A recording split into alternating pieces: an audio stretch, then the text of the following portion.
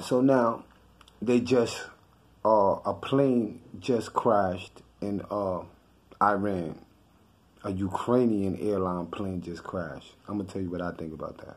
Well, I looked at the footage of the crash, but it was strangely that somebody was there documenting the crash. And I noticed that the video started from when the plane was already on fire. So it's possible the plane could have been hit by a small missile or something like that, or it had a malfunction. It's one or the other. But this plane crashed and it killed all 180 people. And strangely, Ukrainians can't be considered by Iranians as U.S. allies.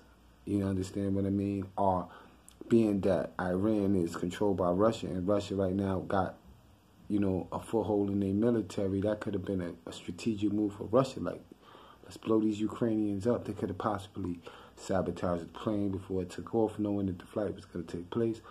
Or they shot it down with like a small anti-aircraft weapon. But ultimately, the truth going to come out about this, and it's strangely that now we got a U.S. base attack, and then now a plane went down all within a few hours apart. I mean, this is it's going nuts.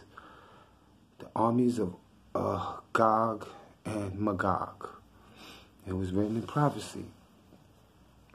And, for those who follow scripture, they know what all of this means. This